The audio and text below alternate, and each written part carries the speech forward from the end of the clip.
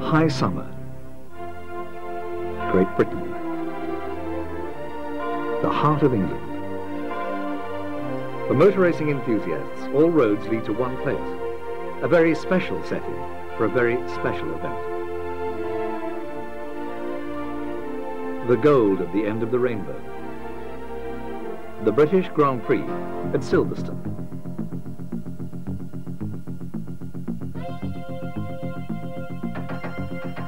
Hot from his 17th Grand Prix victory, the Grand Prix of France, a superb win with distinction, Nigel Mansell, British champion, makes his first public appearance at this famous and now revised circuit to receive acclaim for his recent achievement and to attempt to add more laurels to an illustrious career. His is a formidable task, to prepare, qualify and finally race for victory on his home ground. Nigel is at Silverstone with his entire family. You are to accompany him through the next 3 days. You are about to witness the man as he is, his duties, his obligations, the craft of his chosen profession. And we're just playing baseball because it's beautiful sunshine. Nothing will be left unexplored. This is a story in 3 parts, a very personal statement on one of the world's most thrilling sports. John, get ready for this one. The first chapter has just begun. Tomorrow morning I'll probably get up at about 6:30 tomorrow because we have breakfast TV at 7:45, which is going to be on the pit straight for BBC Grandstand. That's going to be with Bob Wilson, I believe. And then literally, you'll see as the day goes on, I shall spend time and talk to you and let you know what's going to happen, perhaps just before it is going to. And then after some circumstances arise, which are just around the corner, you never know, literally from one minute to the next, what can surprise you. But in our game, after 11 years, there'll still be some surprises, I guarantee. It is Thursday evening, as I said, approaching sort of about 9:45 now. And I promise you this, tomorrow we'll be able to talk to you and let you know one of those surprises which I'm not aware of. I'm signing off. It's 10:10 now. I'll see you tomorrow morning. Thanks. Day 1, Friday, July the 12th. Nigel begins the morning with breakfast with his family. It's 7:35. I've been up since 6:35 trying to fix a generator. I mean, it's lovely holiday camping like this. But we're just about to shoot off now to do BBC One breakfast television, and I'll be back shortly.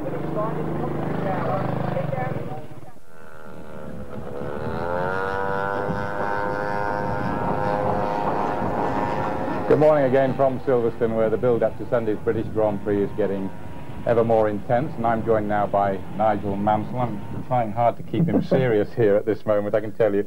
Nigel, on last weekend's evidence yeah, a bit higher, that brilliant win in France, it would appear you've timed your form perfectly, or does it go like that? 50% the gate at Silverstone. You've got to get it together, Bob, haven't you? No, it was a great performance. Seriously, it was fantastic, and it couldn't have come at a better time. And it was just good. The team worked very hard, Renault worked hard, and it just came together last week. You've always had this great relationship with the fans, because it was here when you had retired, and before you actually... retired in the race, I meant. But you showed very much your relationship with the fans, because you've never really got in the political side, Nigel, have you? you've got this relationship. I have this fantastic relationship, quite correctly, with the fans, not only in England but around the world too. And I must say that I'm proud of that. And I feed off it and they feed off me, and I think that people forget in our business that it is a bit of a show business as well. We're there to sort of perform. I know it's a dangerous game, but I mean, people pay good money to come and see, you know, you drive and drive as well as you can, and I don't think it hurts anybody to give fans the courtesy of signing an autograph or being good to them. Mansell heads for his racing machine, the Williams FW14, chassis number 5, which coincidentally is also his number in the race. An aerodynamic projectile, capable of rocketing its driver to well over 200 miles an hour. The potent V10 engine, a product of Renault, a Grand Prix winner in the great French tradition. Successor to names like Matra, Gordini, Delage and Bugatti. The gearbox is radical and innovative, a semi-automatic shift, a source of great speculation by the world's press. The roll bars can be controlled by the driver. Seen from the inside, the whole of a Grand Prix weekend is a disciplined ritual, a rigid schedule of practice, qualifying, and finally, racing. The engine is now warmed up prior to Nigel's arrival. The use of telemetry is significant. Logging of data has allowed Renault to increase the power of their engine by 20%.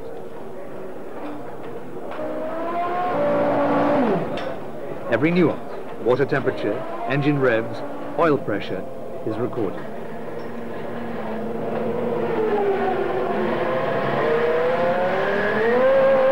Mansell's vehicle is armed with a real flyer, a qualifying engine running on special fuel, a combination designed for limited use and maximum effect.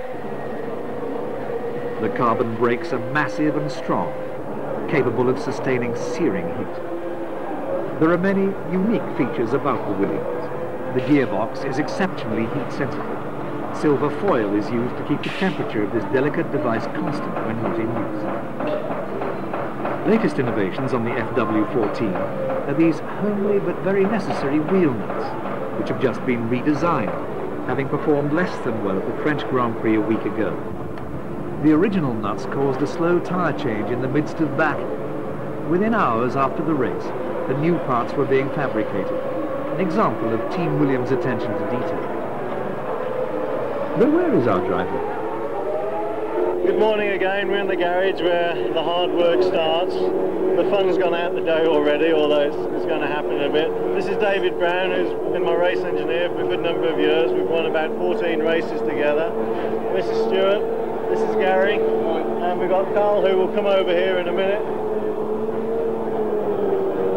And I don't want to say it wrong because there's a lot of other guys in the team, but this is my number 1 car. This is the race car behind us. And these men here are responsible for literally everything. They're responsible, in one word, and this is where it gets serious now, they're responsible for my life. Because if anything goes wrong or anything drops off, then we have a problem. But I can say to you, looking at the camera, I've got more confidence in these 4 people here and the team than anyone else in the world, so I don't have a problem. Now, if you'd like to say a few words, David, to Heather, your wife, you can be a star. Here we are, starring in Silver Stone again. Thank you very much. I'm serious. That was really good. He hates the camera. Come on, guys. A nice Yorkshire accent. Fair enough. Thanks a lot. We're going to win this one.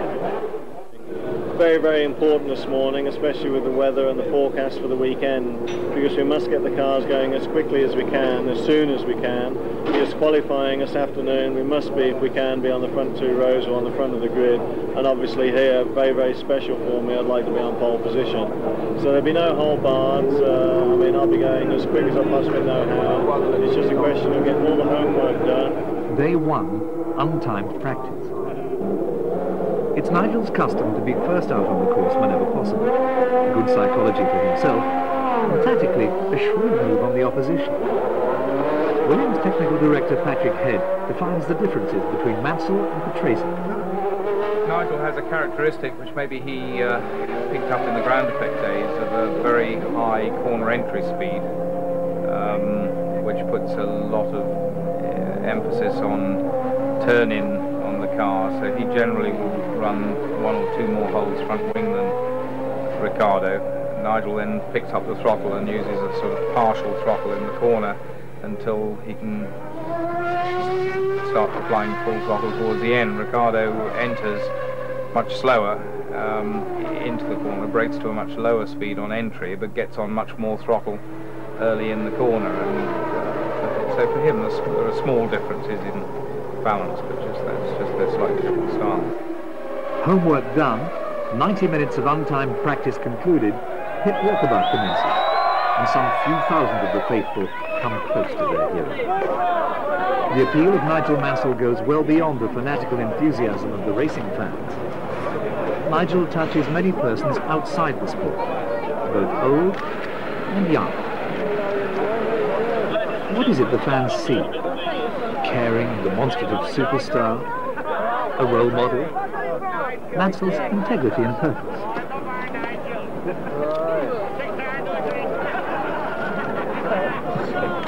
That very afternoon, Nigel would give them what everyone had come to see, a sample of his brilliance.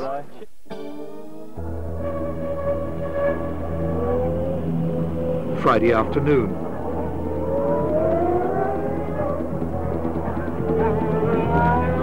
The entire entry attempts to clip tenths of seconds from their best times.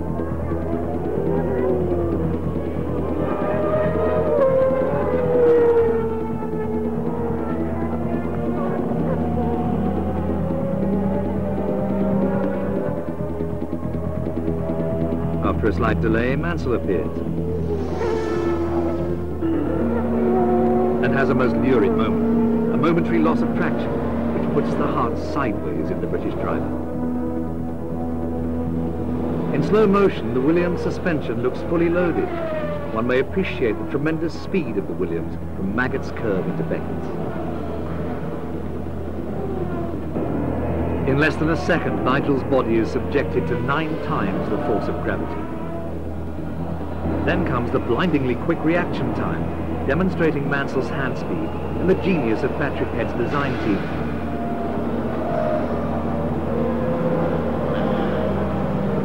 Exit. A shower of sparks. Practice continues. Omens for Honda engine McLaren are dire. The daring Austrian ace Gerhard Berger blows up in a cloud of smoke. Oil on the track. Practice is suspended. Marshals place cement powder upon the patch and broom furiously. Minutes later, the all clear. Nigel flies round in a swirl of dust. Friday qualifying ends with Mansell making top time. Friday evening, and Nigel has a spot of bother with the BBC. I can't do it to that. I mean, that's a joke. I'm sorry, I've got to say it as it is. I mean, from a driving aspect point of view, anybody who sees that, who's any kind of driver, knows that's a complete joke. Yeah? Yeah, I mean, that's absurd. They've inexplicably lost the recording of his fastest lap. Right, I'm carrying cameras. I carried cameras this morning. I've got a camera on the car now. We've done 3 qualifying laps. We're sitting on pole, and you haven't got one of the qualifying laps to do. Mansell, who's a demon for authenticity, rejects the proposed material to the considerable discomfort of the editor and all concerned. I'll check with the guys to see if they have it. If you can bear with me a couple of minutes. The difference on the car and how you drive it is the attitude. It's just miles different. Yeah, well, that's G-force. Yes. That's the G-force. A wild scramble through yesterday's footage yields results. Why don't you leave it in and say so? We can. We can do, yeah. This is Nigel Mansell for the BBC. I'm just about to take you on a qualifying lap of the new Silverstone race circuit. Right, we're just going around the left-hander now, through the complex and into the new Woodcut, and then down the Woodcut straight. Just coming around there now, and as you can see, a little bit of wheel spin and accelerating to the start and finish line. Getting the sound on in there. Yeah, getting Mansell. Sorry, get back on. The minions cringe. The lion growls. This scene throws an insight into the demands made on Mansell in the service of the media. Oh, Oh, many hours of fun obtained working for Murray Walker. And his relationship with a certain well-loved sports announcer. You ready? When is it? For lunchtime? Yeah, 12:30. Okay, this is Nigel Mansell for the BBC. We're just about to start a qualifying lap at the new Silverstone circuit. Warming the tyres up now, going around the left-hander towards Luffield corner, and then round here now to Woodcut. Day 2, Saturday, July 13th.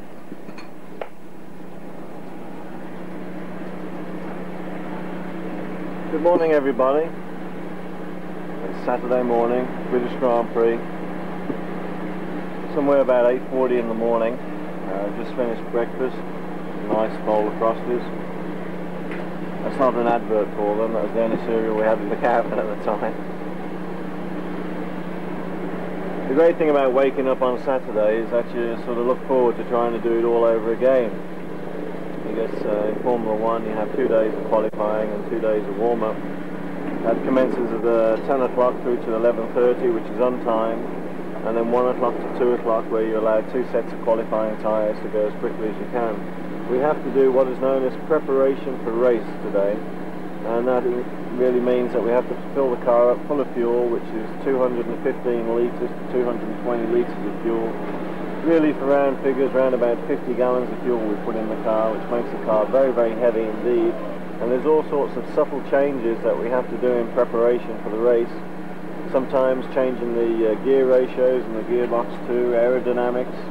So we have to do an enormous amount of preparation today, and it's up to my good self and the engineers of the Williams team and the mechanics to make sure we get as much as we can done. Very, very important indeed. This is our important day, our homework day for the race tomorrow.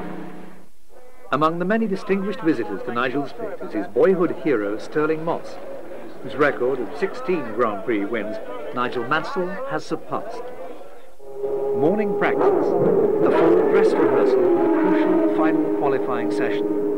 Although times won't count for the grid, Mansell steals a psychological march on his rivals by stopping the clocks at an excellent 1:22.327, the fastest lap of Silverstone yet seen. Mid-afternoon saw one of the most memorable qualifying sessions in recent Grand Prix history. Nigel completing a lap at 1:21.863. His attention is fixed on his computer as Senna goes out. The McLaren driver will have to show his hand. Senna does, bettering his Friday time to set 1:22.311. Good enough for second on the grid, but it lasted only 5 seconds before Riccardo Patrese started to beat Senna. With only 2 sets of soft qualifying tyres allowed and 1 set used, the contest for pole position is now a war of nerves. And Senna knows how to play this game. He waits, ready for action. Nigel knows his rival will attack at the end of the final session, using all of his prodigious talent to seize pole position, leaving the competition no time to reply. Senna starts his last attempt to put his car onto the front row of the grid, and preferably by his standards onto pole position. Senna thrashes his McLaren, practically bending it around the curves. With Senna out on the track, Mansell prepares, ready to make an instant response to the McLaren assault. To be 1:21.618, and that's pole for Ayrton Senna. And the only person really likely to be able to challenge that is Nigel Mansell, who knows what's happened. He's seen it on his printout. There he is, engines running. The Williams Renault and its driver make total effort.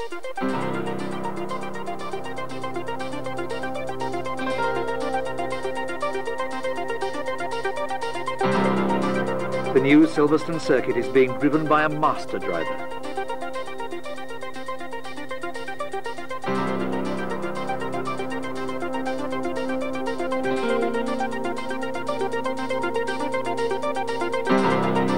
Smoothly, perfectly,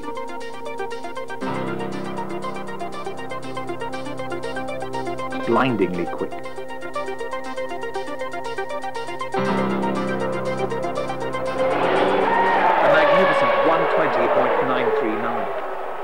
Ayrton Senna can make no reply. Pole position falls to the rightful owner. I just got out of the car, as you can see, and that was a special lap. That was a special lap. It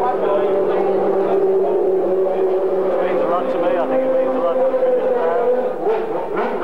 It makes me very proud to start the British Grand Prix tomorrow morning from pole position. Ayrton and Gerhard have gone now. So really, the placings, although time practice is still carrying on, I don't think we can be bumped. In fact, doing that lap, I know that we can't be bumped now. Really happy. We've now got to set the car up. All race conditions. That means we have to alter an awful lot of things, and I will take you through the garage this evening, showing you exactly the kinds of things that we have to do in preparation for the race. Is it very happy? Nigel Mansell signing off at the end of the final qualifying session. Thank you. Nigel leaves the pits, heading for one of the Team Williams sponsors' hospitality marquees. It's one of the many personal visits he'll make during race weekend. Mansell is a tireless worker for his sponsors. Goodwill flows. After a day which would flatten a dozen men, he takes an opportunity to sit down, but not at 200 miles an hour either. He and his teammate Riccardo Patrese are presented with tasteful gifts. Right, good evening. It's just gone 5:10 in the evening, and as you can see, all the boys have already pulled the car apart and they're putting it back together now. We've got a new engine in already, which is being fitted up by Renault. You can see various software left and right, and really it's an electrician's nightmare. You've got to get it right. Coming along to the front now, the disc brakes here are all totally brand new. Just like Ferrari, the only two cars in the pit lane, we give the input driving the car by flicking this lever. All we do is that, and to come down that. We have some connections there, which is all electrical and electronic. All we do is move the lever. Now, after we move that lever, we don't have any control over the gearbox. The driver has no control. That's all we do. We input the signal, and then the signal comes through to this magic box here, and then this magic box, via the various wires, comes through to the back end, and this is the rack to the gearbox. And this is hydraulically operated and electrically operated, I might add, and it changes gear for us. So that is all we do. Simple, isn't it? I wish it was. The most important person in the pit tonight as well is Leo. Hello, Leo. My good luck charm, my eldest son, who's very tired at the moment, aren't you? They've been playing baseball and football and everything else. These are all the nose cones to the race tomorrow. They're all going to be checked. They're all going to be set exactly the same. These here are Riccardo's. Mine are to the left here. And underneath here, we have the two-piece seat, which actually goes in the car. I shall attempt in putting it together. The seat goes in the car. The reason it's in two pieces is because the car is so small, if it was in one piece, you wouldn't ever be able to get it out of the car. And what we look at as well is the condition of the tyre. You know, you look at the condition, you can see the melted rubber here, right, and you can see how sticky that is even now. Right, I mean, the tyre is cold, and you can pick that off, and you can see how sticky that is. These tyres across the corners can get up to 220 degrees, and if you were to put your hand on when they were really, really hot, not only would it burn them, but you'd have a job pulling your hand away. I mean, they do give a lot of grip. So you look at the whole condition, and you see the weights that we were talking about. This is the weight here, and this is the weight that can fly off. Now, there's a bigger weight there, and they actually put tape over there to secure them on, which is very, very important. But they check for everything. They check for all around the tyre condition, whether there's any pinholes, or any what is known as spot blisters. Nigel ends the session with another few hundred autographs. Meanwhile, back at the pits, the local kids do a spot of policing the track, picking up the debris of the day. Team Williams labours hard. The race engine in, the car has been confirmed to specification. Tomorrow we'll see the moment of truth. Silverstone waits to be conquered. Day 3, race day, Sunday, July 14th. Dawn. The British Grand Prix at Silverstone. The time, 5 a.m. The gates have opened, letting in a cascade over 150,000 strong into the newly improved circuit. Some have queued all night, others have slept in their cars. All are sleepy and not quite awake. They're patient and orderly, and once inside, very determined to find the best positions as quickly as possible, and to hold them.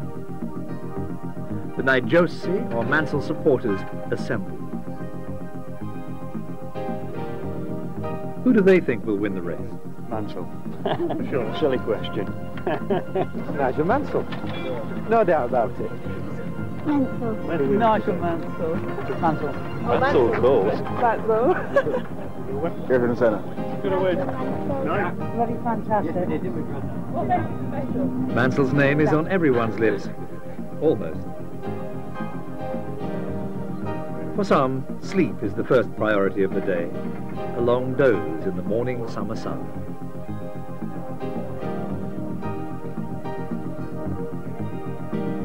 Then on to a breakfast fry-up.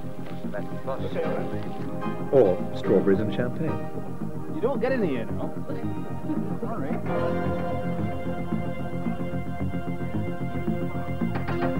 The flags are at the ready. The hats and boots are on. The banners and messages unfurl. The supporters form ranks. Terrible sight, Senna, Prost band. The greatest day in British motorsport begins. But what of their hero? He's at the Frosties again, and in cheerful form for the challenge that lies ahead. Good morning, everybody. Sunday morning, about 8:10 now. We have warm-up in 1 hour and 20 minutes time. We're just having a little bit of breakfast. This is the day of reckoning. Besides the warm-up, straight into the race. The nice thing is that it looks like we have a fabulous day. I think you can hear the helicopter movements in the background, and I feel that today's spectators will surpass all previous Grand Prix. I think the gate has been up already, something like about 30–40%, and I think today there'll be something in the region of 150 to 200,000 people here, which will be, well, it'll be just incredible. Chloe and Leo, my daughter Chloe, joining me for breakfast this morning, and Leo. A little bit tired this morning. They had a late night last night. We went to the Cannon barbecue, which I think you'll see a little bit of. What can I tell you except I hope that everything keeps going for me today, reliability wise. I think the gearbox and the engine, the Renault engine, and the team are working so well. We've had near enough a perfect weekend, so I'm just keeping my fingers crossed.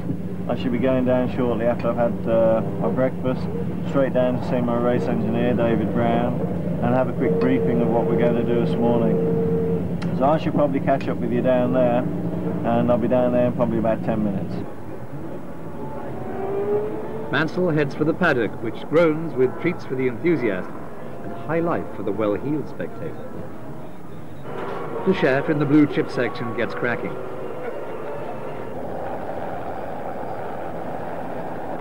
Helicopters descend in endless sorties to disgorge their VIP passengers into courtesy cars, which steer them to privileged seats. At a privileged price. For this sum you have a fine lunch, and coffee too. Is this something of a bargain? There is no end of subscribers, and still they arrive. Away from the Formula One encampment is a kaleidoscope of motorsport, a supporting cast of thousands. Proud banners fly here too. Porsche, with their Carrera Cup contestants, a representation of seemingly all club races in Germany, with their flash coveralls and psychedelic sports cars, turned out in a spectrum of colours that shatter the eye, and with engines that please the ear.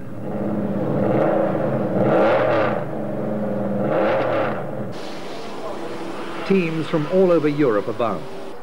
Up-and-coming drivers, all eager to be noticed by team managers at the top of their sport. Regard the growling Lamborghinis, favourite car of Saudi princes. The super sports racers with improbable engines, beautifully presented. Funny cars, always startling, all rub shoulders with fantastic examples of great marques like Maserati and Ferrari. At Silverstone, they stand an excellent chance of doing what they were meant to. Silverstone Grand Prix weekend is truly a medieval tournament come to life. There are shops and stalls, brilliant flags, and glorious costumes. Here are prancing steeds, the jousting knights, and brave champions. Helmets and armour. Not forgetting the host of squires and proud heraldry of the warring factions. The place overflows with the rich and famous. The event has captured even royal interest at the highest in the land.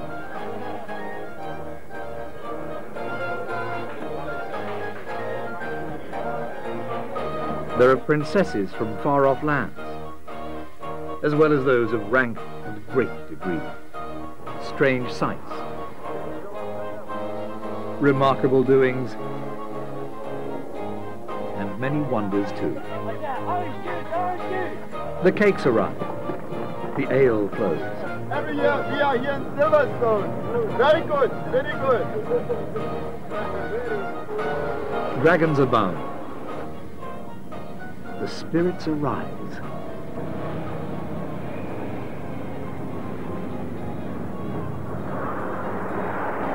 Magic fills the air. A display of marvels of another sort, and the best is yet to come. Derek Warwick gives us his views on Nigel Mansell. What can you say against Mansell? You know, I mean, he's tough, he's strong, he's very aggressive, it's controlled aggression. He's been unlucky not to be world champion, but I suppose to a certain extent he's made his own luck, really. I think that as a Grand Prix driver, his ability is undoubtable. I mean, he's in the top 3 in the world, always has been for the last 3 or 4 years. He's one of the hardest. You know, Nigel gives nothing and takes a lot. He's fair. You know, if you go in neck and it's your line, he'll give it to you. But he'll expect the same from you. And but when he's out there, you've seen with some of the passing moves that he's had in the past with Senna in Budapest and Piquet here in '87. You know, they will go down in history as all-time great moves. You know, he's very aggressive when he's in the car. But where is the British champion, who has the heart of a lion and the strength of 10? Nigel Mansell is doing a marathon of his team sponsors. His pace is truly marvellous. Like some warrior prince, he rallies the faithful at every turn. Endlessly good-humoured, full of fun, always entertaining, and occasionally very witty.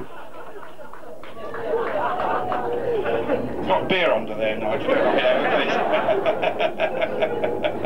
What a...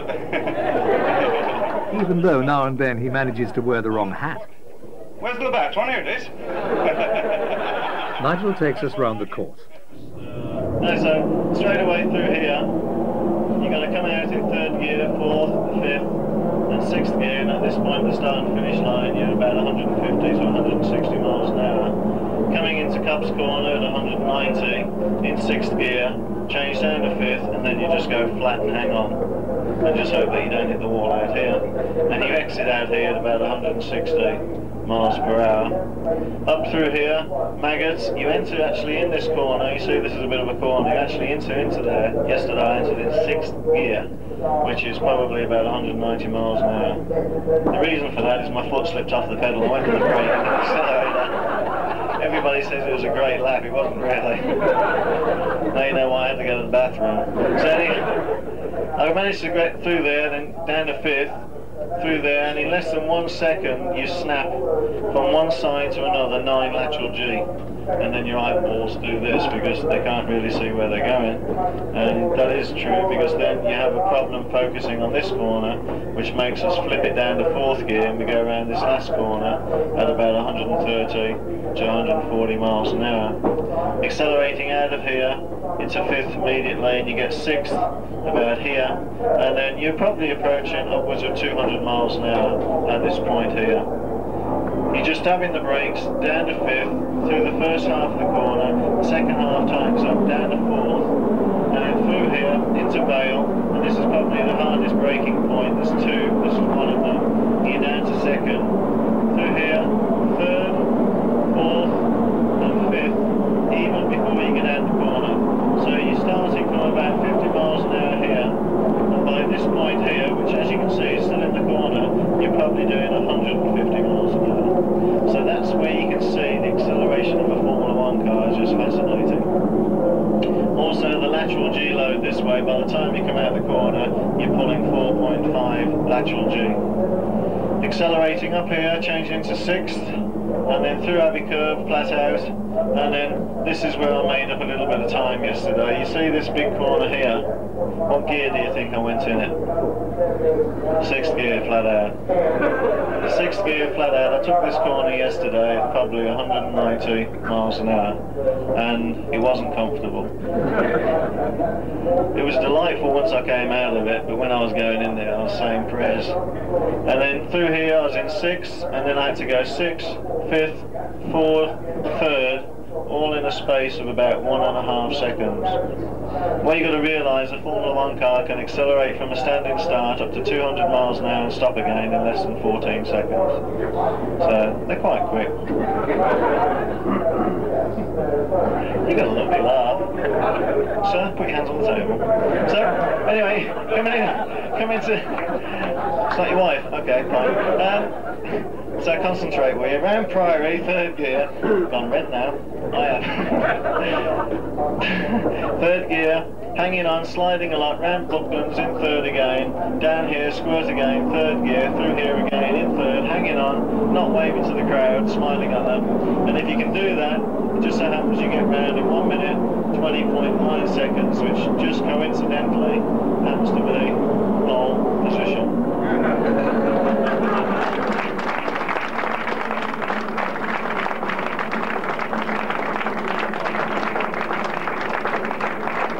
Outside, on the run again. Nigel? Yeah. Nigel? Yeah. Talk to the camera. Well done. Yeah, I mean, as you can see, I don't know how much you've covered of this, but I've just done 2 sponsors, Canon and Labatt's. I've got the Labatt's hat on now. I keep getting confused which one to wear at times. But I don't know what the time is, but we're still working away, and the pit lane opens at 1 o'clock. Pit lane opens at 1 o'clock. I've got to go back now and have a quick debrief with my engineer. And basically I've got to eat some pasta yet. I've got to have some food. I've got to have some liquid. I've got to pre-hydrate myself. I've still got to get back to the pits. With any luck, I might get my head down for 30 minutes, which is very important. But it's just to show you how hectic the British Grand Prix is and how special it is. So hopefully you'll catch up with me when I'm back in my village for about 20 or 30 minutes. So I'll see you up there then, because I've got to go and rush. Nigel shoots away again.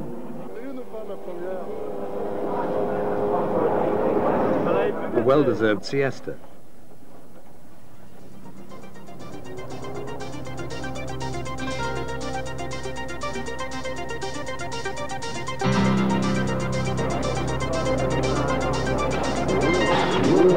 Back at Williams, the rebuilt car is fired up. Its race engine prime. This unit is designed for reliability rather than total performance. Torqued down, polished, measured, remeasured and measured again. The vehicle pulses with ruthless effort and care. Nothing less will make a winner. How does Nigel feel as the minutes tick away and the tension builds?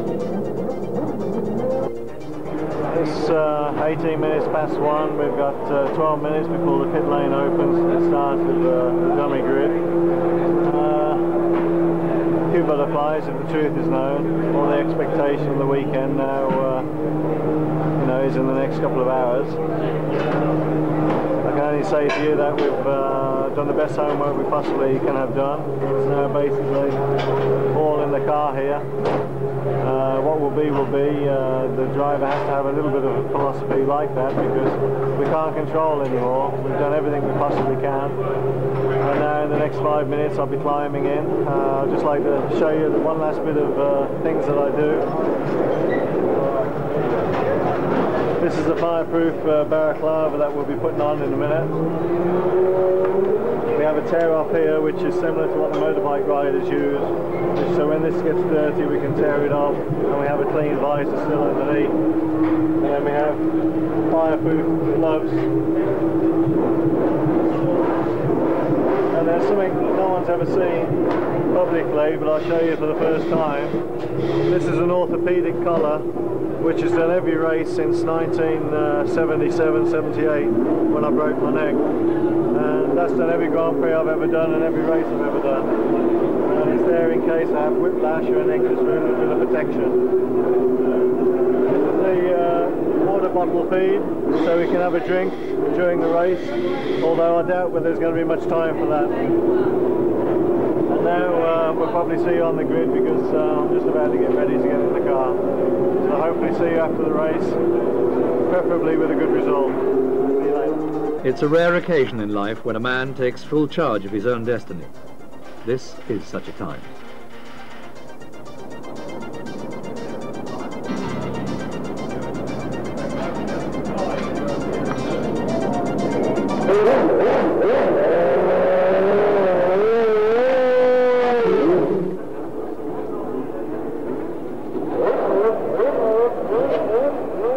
The atmosphere is supercharged with expectation and high performance, a feast of speed and skill, a tribute to courage and finesse.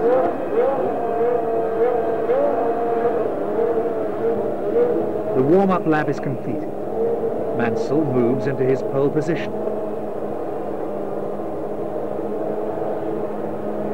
Now, watch the lights then. 59 laps of the British Grand Prix are about to begin. That's it! And Senna gets ahead of Nigel Mansell, and a spin at the back from Bertrand Gachot has spun the Jordan, but Senna leads into Cox. Nigel Mansell is second after a searing start from the Brazilian, and Riccardo Patrese has spun. Well, two spinners even before the competitors have done half a lap, and you can see already that Ayrton Senna and Nigel Mansell are pulling away from one of the Benettons.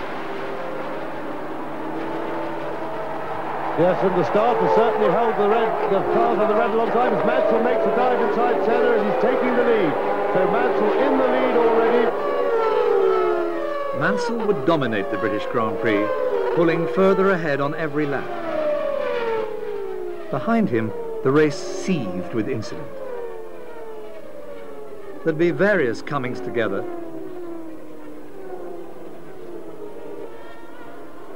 André de Cesaris added to his impressive list of crashes.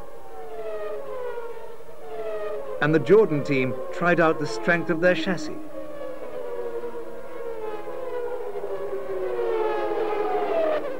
And the reaction times of the opposition.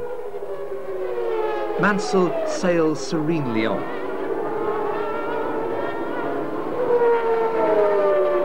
There can be no doubt that the pace and heat of the day will demand a tyre change.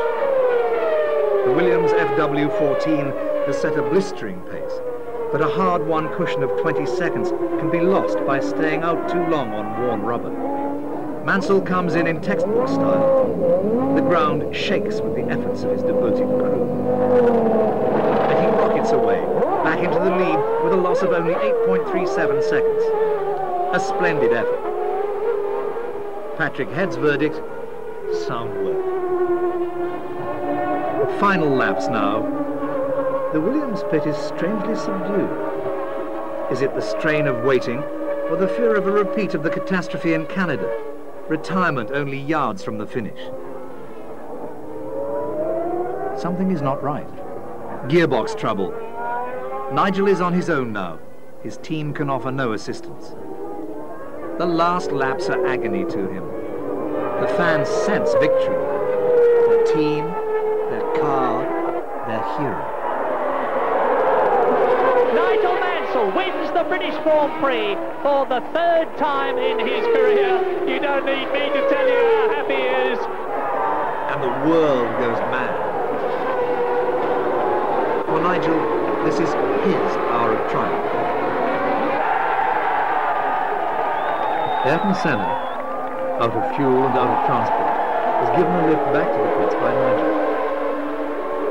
It wasn't Ayrton's day, but there can be no doubt that the Brazilian gave his very best, and he remains Nigel's greatest rival.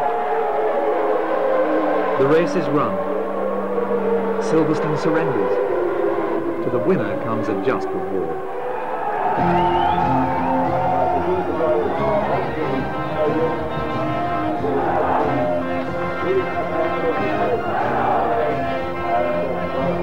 A British driver, a British team, a majestic victory on home ground before a rapturous audience. It was an occasion of national pride. Even the Prime Minister of Great Britain would join in congratulations.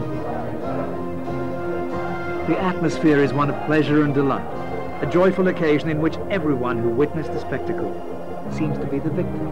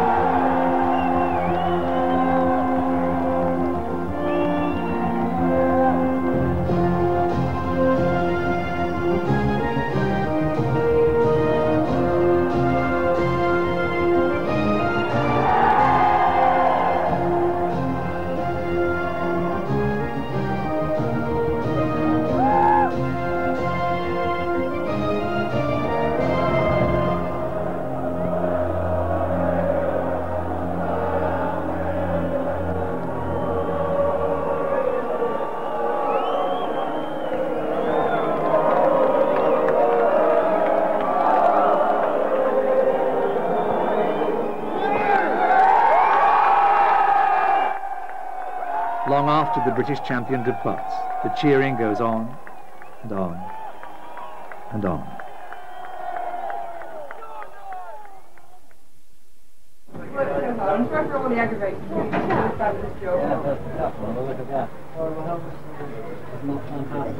Well, we've just come into the truck now just to sort of have a reprieve and catch one's breath. Chloe and Leo are here. What can I say except it hasn't really sunk in yet. I mean, I'm just over the moon. I probably don't look over the moon because I'm hurting and I'm tired, and I had quite a few problems and heart attacks on my last 10 laps because I had gearbox problem. But I mean, this time the problems were there and I managed to finish and I won the race, so thank the good Lord. Roseanne Mansell returns to the motorhome wreathed in smiles, ready for some refreshment. We need a drink.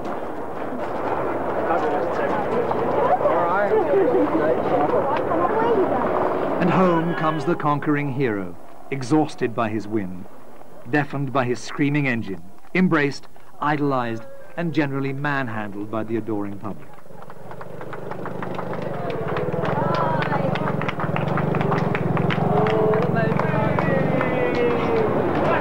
Well, we're back in our encampment now, and we're going to be taking it easy, and maybe I can invite you and join us for a drink a little bit later on. I'm going to now take a shower and have a cup of tea, as all good Englishmen do. And at this moment in time, just take in the atmosphere and the scenery, and I'll be back with you a bit later on. Minutes later, and down to earth, another Nigel emerges to recharge himself among contented friends and family.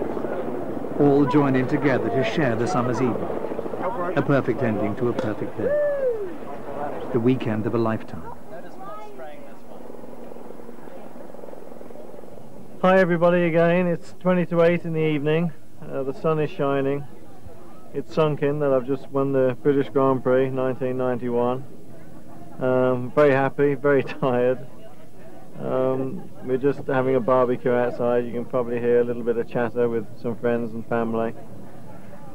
Unbelievable weekend, wasn't it? And I truly hope that you have a real good insight as to what one has to go through at a normal Grand Prix. British Grand Prix perhaps isn't normal, but it's certainly very, very intriguing, and I feel sure there'll be a lot of the program you'll enjoy, if not all of it.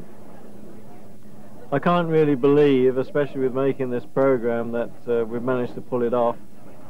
Very, very difficult if you're superstitious to make a kind of program like this and then have such a fantastic result. And for it to be witnessed and on film is something else, isn't it? I really, truly hope that all of you have enjoyed watching this as much as I've enjoyed making it. And I want to dedicate my 18th Grand Prix win to you out there, the fans of Grand Prix and myself. Thank you very much.